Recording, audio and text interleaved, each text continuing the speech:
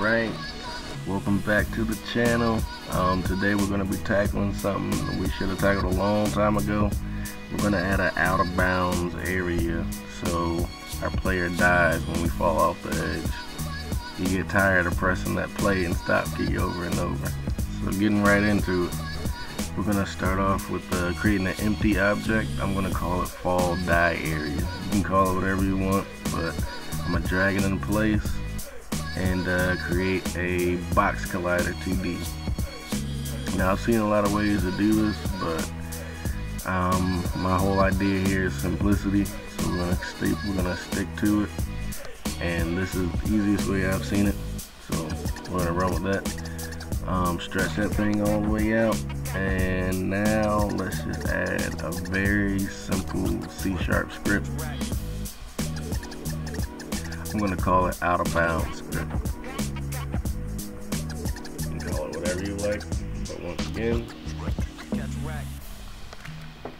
once we get that thing opened up, we can delete all this stuff here, and this is all you need right here. We got an on collision in a 2D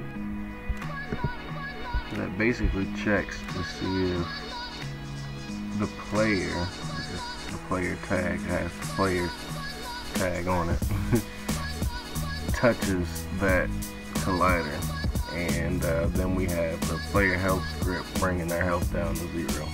Be sure to save, and when you get back to Unity, go ahead and make sure that fall die area is selected and drag that out of bounds script into it.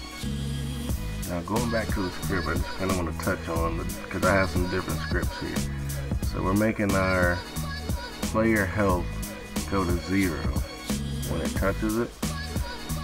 So let's go back to our player script here, and once I have our player health less than 1, I have a die function, and down here I have the die function. Obviously it's changing the rigid body to static, which makes it so you can't move. You don't have to have a debug.log. That's just something that you can see that the animation, that this part of the code is working when it runs. And then I have the animation playing. And so the cool thing about this is, if we go back to our player and go to our die animation, I actually added a event key here at the end that calls the level restart script that's in our player script. Here, let me go back and show you here.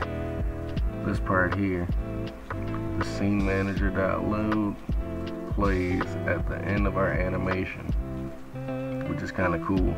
So you can set how many seconds you want between the last frame of your animation to that code actually executing.